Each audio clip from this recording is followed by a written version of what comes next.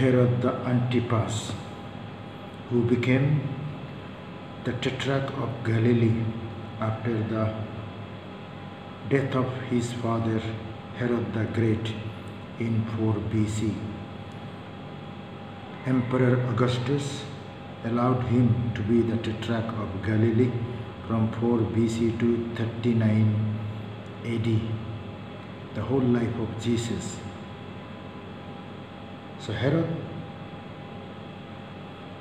the Antipas, who had killed John the Baptist.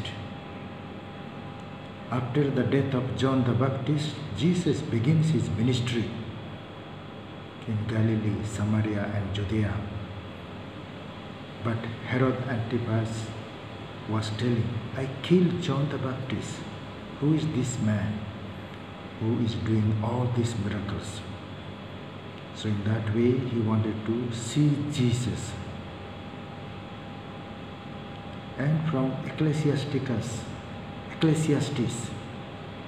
the Kohelet, the preacher, tells, no absolute profit is possible. Whatever we work, whatever we do, whatever we eat, whatever we sleep, everything is absurdity, everything is vanity. There is no profit, there is no use, no utility. And that is how the preacher is talking. But with God, everything is possible. With human beings, no profit is possible, no life is possible. But with God, everything is possible. With Herod Antipas, not everything will be possible. But with God, the man God Jesus, everything is possible. And that is how, after the death of John the Baptist, he begins his ministry, whatever his Father in heaven had told him to do.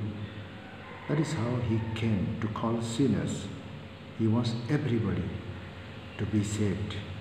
Everybody should know the Father, Son, and the Holy Spirit and be saved. Thank you.